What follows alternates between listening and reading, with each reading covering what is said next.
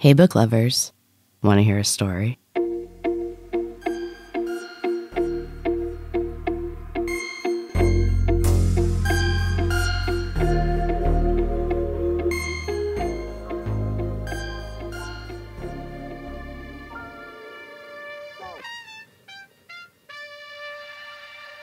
Welcome back to Storytime with Em. This is a bonus episode from Em's Books and Cats podcast, where I am sharing one of my older books, a chapter a week.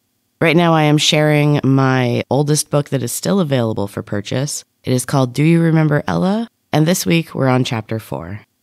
Enjoy. True love cannot be denied. Hey, at least we tried. But you were untrue. Now it will happen to you. True love died, no good reason why. You're a hell of a guy. Not a bad fella. Will you admit it? Do you remember Ella? Brando approached me a few days later. The worst of the wild rage had passed. Most of the students were once again ignoring me. I preferred being nameless. I was afraid when I saw him walking toward me. I hadn't seen Brando since the night at the hockey rink, and I relived the brutal scene over and over in my nightmares. He still looked angry. Brando had always been a sweet guy, but now his face was a mask of barely contained rage. He came up close to me. His breath was hot on my cheek. I know what you're doing. Stop it. I'm not the one who did it. You can't blame me. Please, no more letters. He raised his hand, and crumpled in his fist was a bright blue piece of paper. My hand shook as I took it from him. He turned and walked away quickly. Brando, wait. He didn't, and I didn't follow him. The letter was written in a hand that I knew well. I felt sick, and the world went away. The next thing I knew, I was sitting outside with Marcus. He had his arm around me, and he smiled when he saw I was awake. Here she is. How are you feeling? I don't know. Dizzy? He rubbed my back gently. Just take it slow. You'll be okay. I looked around frantically. The letter was no longer in my hand. I jumped up to look for it, and the world went sideways. Marcus grabbed me before I fell and pulled me close. Whoa. Take it easy, Sophie. Is this what you're looking for? He held up the letter, but pulled it away when I tried to take it from him. What is this? Were you the one who wrecked the dressing rooms? No. I don't know what's going on. People keep bringing me these letters. I think it's Ella, but I can't be sure. I haven't seen her since she left school. You think she's the one behind the pranks? Maybe. I don't know. It doesn't seem like something she would do, but she was always kind of unpredictable. Have you told anyone else about this? No. I think that's good. Keep it quiet. Maybe Ella will slip up and get caught. I nodded slowly. He handed me the letter with a smile, and we sat quietly in the snow until the bell rang. Mrs. Parker didn't come back after the riot at the student assembly. She was afraid of the students. I knew how she felt. Her replacement was a thin, nerdy young man. He had graduated from college the spring before. He was eager to mold young minds and had strict rules. We spent most of class silently studying our textbooks or listening to Mr. Perry drone on in his mechanical way. All of the classes were quiet and subdued now. I liked the silence. Byron still wasn't speaking to me. He had been acting nervous and strange lately, and I wasn't upset when he didn't come to class that day. I opened my book and waited for the second bell to ring. I was beginning to relax just a little when Jennifer slid into the seat beside me. Jennifer was a typical Cullen Academy girl. She was tan, athletic, and bursting with school spirit. I knew her vaguely from my public speaking class, and she had always been nice to me. She was one of those girls who was nice to everyone. The only person she had avoided was Ella. They were from the same town and had been best friends from the age of 3. Our freshman year, they had roomed together for the first half of the year, but they quickly grew apart. Jennifer had been instantly absorbed into the school and was accepted by the popular kids almost instantly. She was perky, devoted to the school, and most importantly, a member of several varsity sports teams. Ella had always been an outcast. Her transition to a private high school full of strangers had not been what she expected, and she began to resent Jennifer for being so easily accepted. It started right after Halloween when Jennifer began dating a guy named Quint. He was the handsomest guy in the sophomore class, and everyone was in love with him. Valeria had set her sights on him, and she didn't take the news of their relationship well. She immediately started some nasty rumors about Jennifer and Ella. They were cruel and obviously fake, but they spread like wildfire through the student body. Jennifer had weathered it well. No one believed Valeria. Quint was madly in love with her, and that was enough to convince most of the school that Valeria was just jealous. It didn't change their opinion of Ella. She should have been cleared of the gossip as well, but it stuck with her. Ella was different. They knew it, and she was teased unmercifully. She tried to pretend that it didn't bother her, but I knew it did. I watched it change her. Ella liked to say she disliked everyone equally. Her senseless hatred was oblivious to race, gender, or sexual preference. She didn't talk about it very often, but it consumed her. The final blow that tore their friendship apart happened when we returned from Christmas break. Jennifer had moved into a room with one of her friends from soccer, and Ella was left alone. She only spoke about it once. One of the girls in the play had brought a bottle of wine with her to rehearsal, but she was afraid she would get caught. She gave it to me to hide. I brought it back to my room and went down the hall to get Ella. It was a great night. We giggled drunkenly and gossiped. She told me about her fight with Jennifer. She said I was the only friend she had. I made a joke and changed the subject. It made me uncomfortable to have anyone rely on me entirely. I didn't want that kind of responsibility. I had almost forgotten that night. All that remained was the memory of the terrible hangover I had the next morning. Everything came flooding back as I looked at Jennifer sitting beside me. She smiled her bright, friendly smile and laughed. My partner's out too. Want to work together? Sure. Why not? Great. The bell rang and she swung around swiftly to face the front of the room. Her hands were placed on top of the lab table, and she did not fuss with a pen or doodling on her notebook. She was the student from the glossy ads that the school sent out every year. She was attentive and ready to learn.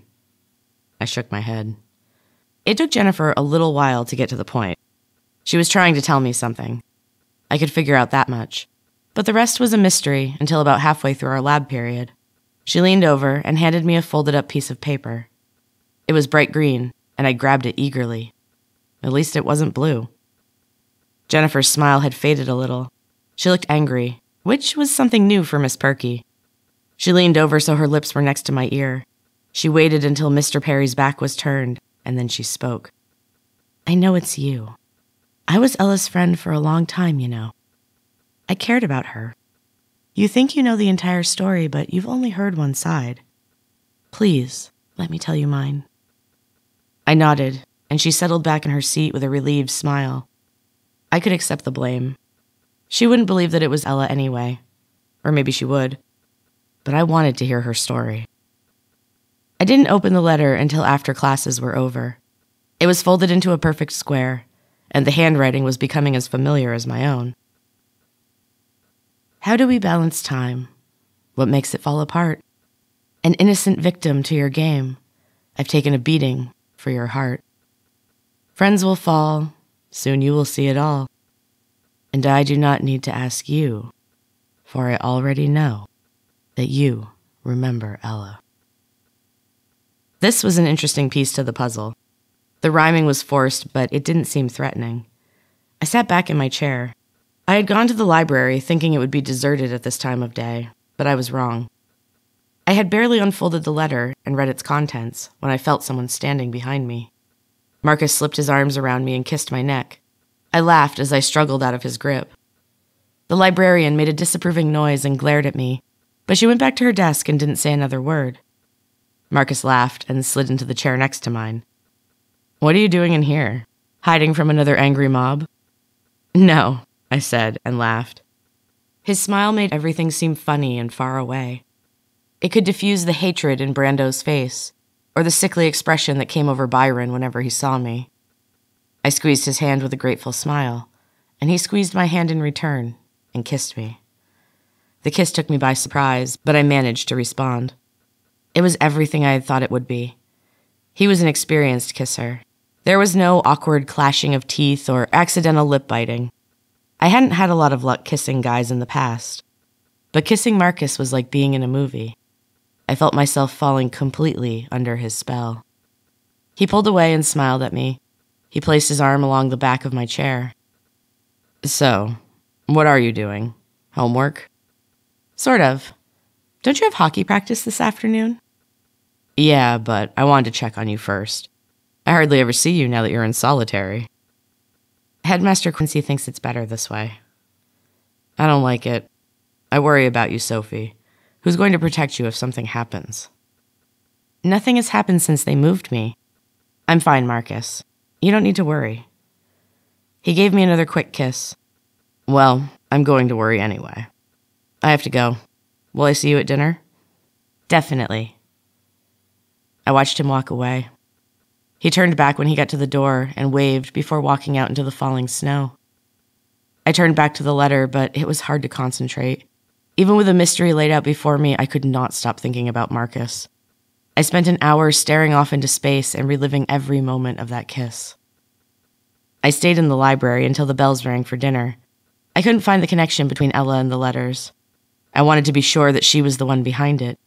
I wished for a note that would explain it all. I wished Ella would show up on campus and share her plan. I needed proof. Another thought was beginning to work its way into my mind. Byron's strange behavior and his blatant avoidance of me was beginning to seem suspicious. I saw him talking to Brando outside the dining hall.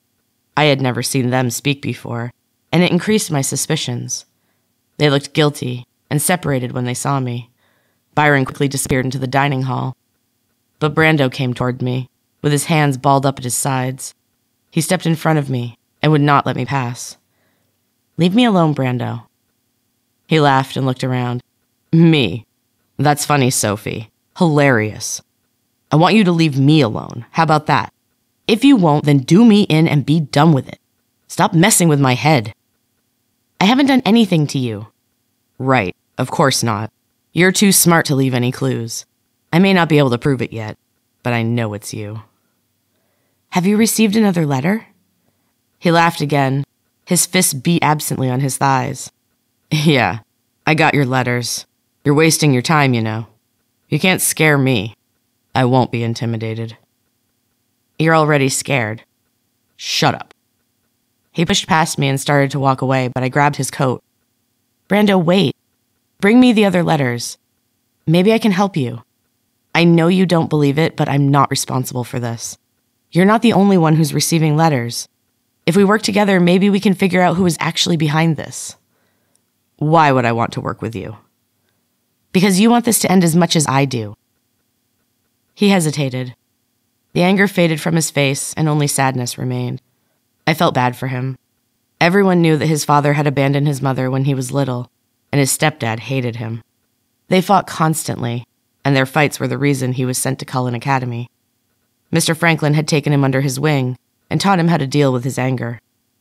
He helped him get a place on the varsity hockey team, and to Brando he had become the model of what a man should be.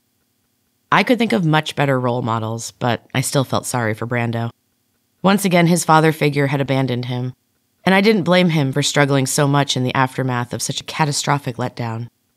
I reached out and took his hand. It'll be okay, Brando.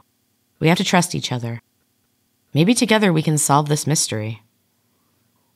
He squeezed my hand and sighed. His eyes were wet. He considered it for a moment, then pulled his hand away and shook his head. I can't. His eyes grew wide. Marcus was approaching, and he looked angry. Brando started to walk away. I'm staying in the Levine dorm if you change your mind. I really think we could help each other, Brando. You have no idea what's going on, do you, Sophie? With that, he walked away. I saw Marcus say something to him as they passed each other, but Brando didn't respond and just kept walking. Marcus stormed up to me and pushed me down onto a nearby bench. What was that? What is wrong with you? I saw you, Sophie. You were holding his hand. He's really upset. Mr. Franklin was like a father to him. He tried to kill you in front of the entire student body. Have you forgotten about that? No, Sophie. No buts. I will do everything I can to protect you, but you have to be smarter than this. Don't let that guy near you again. Do you understand? I nodded. I hadn't forgotten how it felt when my face hit the ice and I heard my bones crack. Still, something didn't make sense. Brando wasn't a monster. I knew that. We'd been at CA together for 3 years and had lots of classes together. We might not have been close friends, but I knew he was a genuinely good guy. And abandonment could make people do crazy things. Marcus was still seething as we walked into the dining hall and grabbed our trays. The general clamor of students talking and laughing made me feel more at ease. Life at CA was returning to some kind of normal, and I could still hope that it would all pass.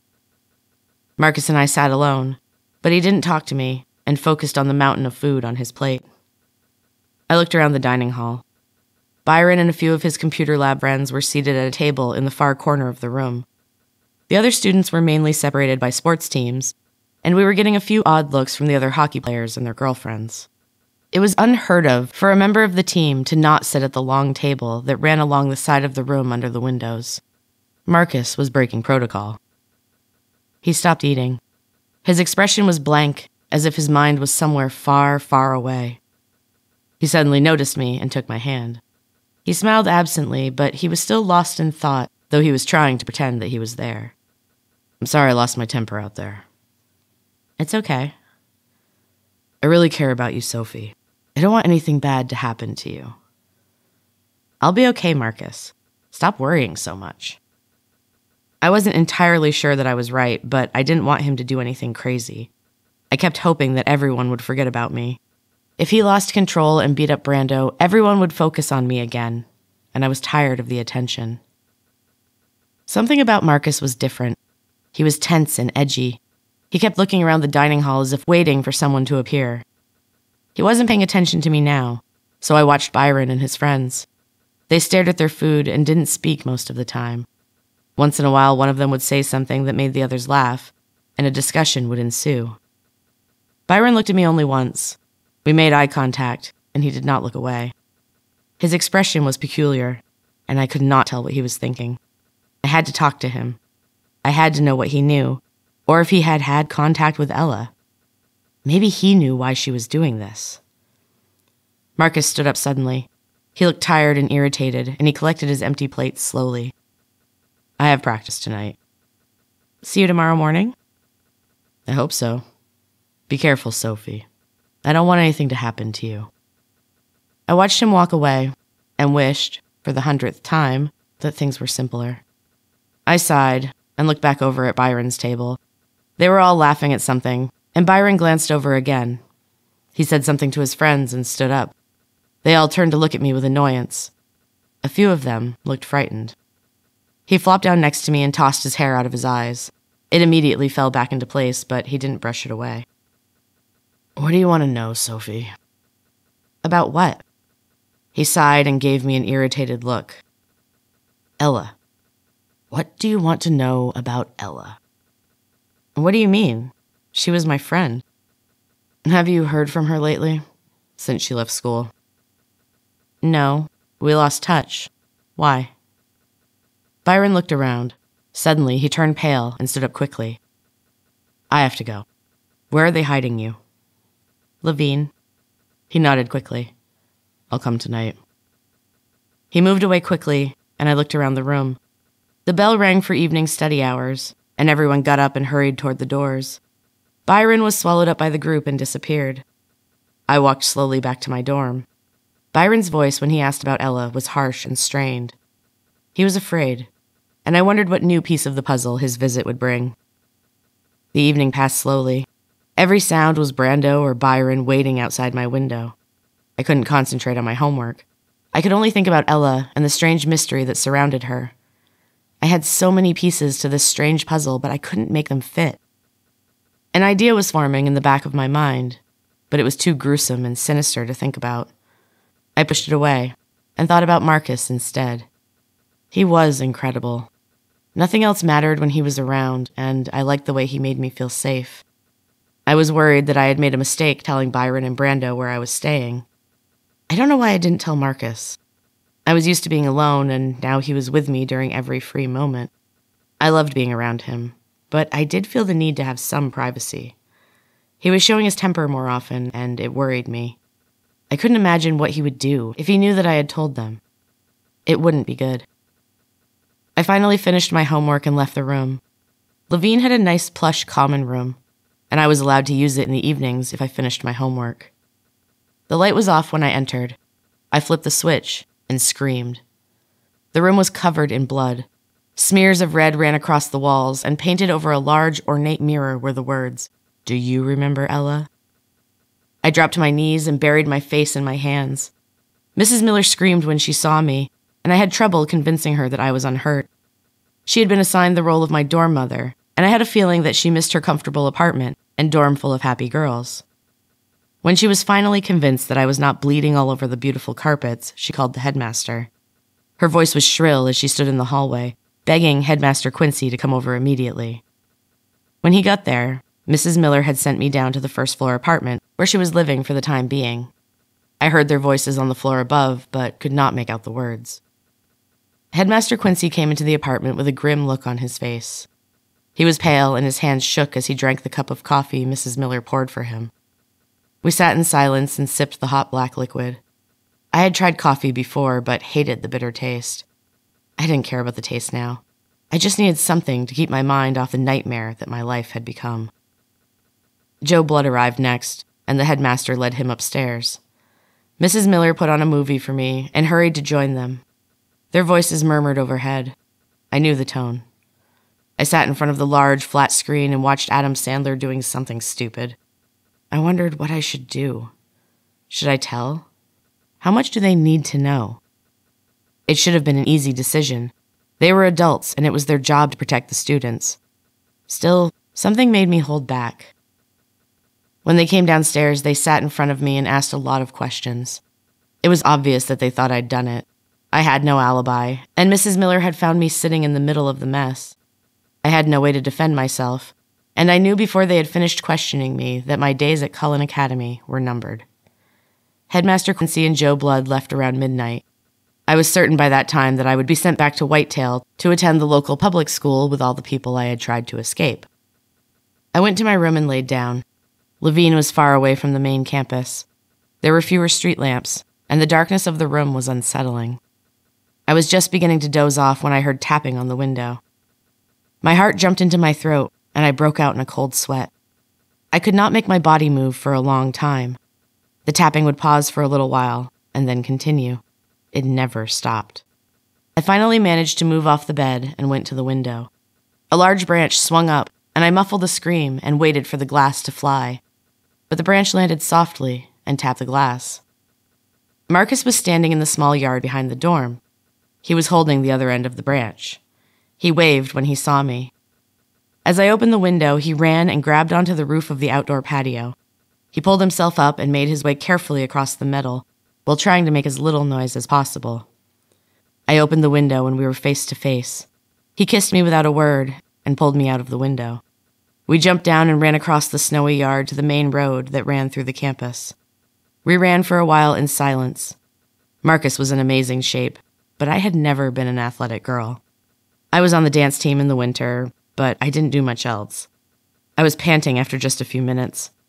The icy air burned my lungs, and I had to stop. Marcus rubbed my back and slipped his warm winter jacket over my shoulders. He took my hand, and we walked on in silence. The night was beautiful. A full moon danced over the fresh snow. The hills glowed a blinding blue-white in the moonlight. The snow on the ground flew up and shone in the air around our feet as we stepped. "Marcus, where are we going?" His smile grew wide, but he shook his head. "It's a surprise." I had a terrible night. I am not in the mood for surprises. "Just trust me, Sophie. You're going to love it." He gave my hand a squeeze, and we plunged on through the light snowfall and bright moonlight. I was wearing my slippers, and my feet were getting cold.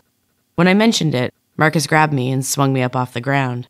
He carried me up the long dirt road that led to the nature trails. And he carried me up the long dirt road that led to the nature trails. When he turned off onto the familiar trail, my heart began to pound. My body tensed, and Marcus almost dropped me when I shifted my weight. "Whoa, what's up, Sophie?" "I want to know where we're going." "The farmhouse, of course." "I am not going to the farmhouse tonight. I'm freezing and exhausted, and I want to go back." "But you're going to love this." Not tonight, Marcus. I want to go back to my room. I need to get some sleep. They're deciding tomorrow morning if I have to go home. No, Sophie. Tomorrow doesn't matter. Tonight is everything. Please trust me. How do I know I can? He looked hurt and gently put me back on my feet. Go, if you don't trust me.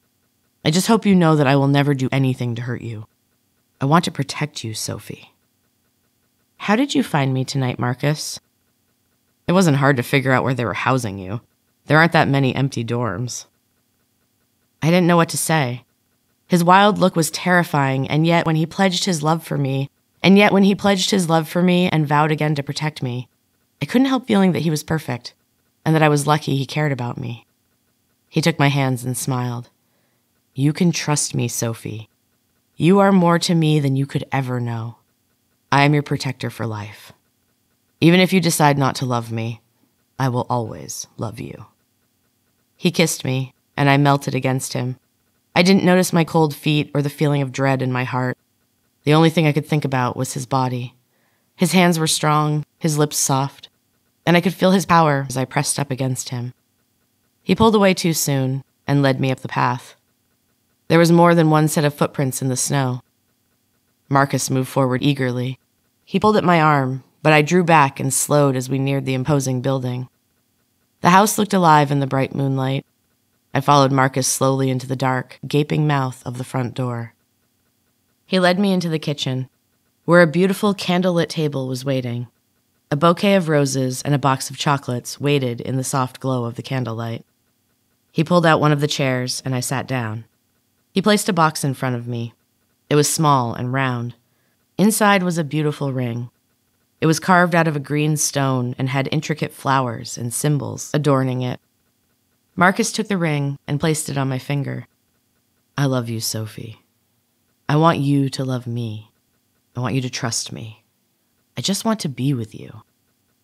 His eyes were wet and I kissed him. We spent the rest of the night out there. Marcus brought a pile of warm blankets and we curled up on the porch under the stars. I couldn't stand to be inside that house. Everything was larger than life and alive in the bright white moonlight. The darkness was pocked with small clusters of stars covering the sky. When dawn came, we walked back down to the dorm, and Marcus helped me climb back into my window. He blew me a kiss and hurried back to his own dorm. I took a long, hot shower and took my time getting dressed. I met Marcus outside the dining hall, and he kissed me again. He was incredibly handsome, even with the big dark circles under his eyes. I spent the morning in a blissful daze. I floated through my classes without noticing anyone around me. By lunchtime, the story of the dorm's destruction and the same cryptic message had circled the campus. It was all anyone was talking about, and I was forced out of my daydream. Marcus had a meeting with his coaches during lunch, so I sat with a couple girls I knew from drama. They gossiped incessantly through lunch, and it was impossible to tune them out. They rattled on about the dorm and how it had looked. I pressed my lips together to keep from correcting their outlandish stories. It was not known that I was staying there, and I wanted to keep it a secret as long as possible. Melissa leaned over the table with a gleam in her eye. Her gossip was going to be juicy, and we all grew more attentive. Even my interest was piqued by her excited expression. I heard that he was behind it all. They caught him leaving the school and expelled him right then and there. They sent him home in the middle of the night, just like that. They really can't stand it if a student embarrasses the school. The girls shook their heads wisely, as if they had any idea of what was truly going on. I gripped the table and looked at them impatiently. Who was sent home? Melissa smiled at me. She was proud to be the one with all the details. Byron. He was behind it all. Never got over Ella and finally just went crazy. They say she never even called him after she went home. Byron was sent home? The girls stared at me. Where have you been? That's been the big news on campus all morning. Jenna laughed and elbowed Melissa. Oh, I think Sophie's got better people to think about than boring old Byron. They giggled and waited for me to tell everything, but I didn't. I couldn't even try to indulge them. Byron was gone. I couldn't believe it. He was going to tell me. I was finally going to find out what was actually going on. I wondered momentarily if he really was behind it all. He knew where I was staying and would have had plenty of time to destroy the place while I worked on my homework in my room. The girls grew tired of my silence and left. I barely noticed. As I sat staring at my salad, Mrs. Miller sat down across from me. She looked exhausted, but she smiled wearily at me. "Sophie, I'm sorry about last night. I should have been more watchful. If I'd only paid attention, this might not have happened." "It's not your fault, Mrs. Miller." She sighed deeply. "We know you didn't do it. Byron left a letter of confession." "A letter?" She nodded and rubbed her tired eyes. "What color was the paper?" She looked surprised. "Yellow. Why?" "No reason." The bell rang and we went our separate ways.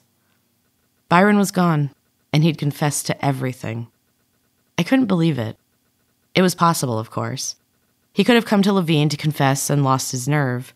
Or maybe he wanted to go out with a bang. It all seemed so absurd. I wanted to see that letter. I knew that if I saw it, I would be able to tell if it was like the pile of letters accumulating in my folder. But what then? I wouldn't know what it proved. If the mystery was truly over, the end was very anticlimactic and confusing. It was all over, but nothing was finished. And that is the end of Chapter 4 of Do You Remember Ella? I hope you're enjoying the story, book lovers. I will be back very soon, sooner than this time, I promise, with a new chapter. Thank you so much for listening, and until next time, keep reading.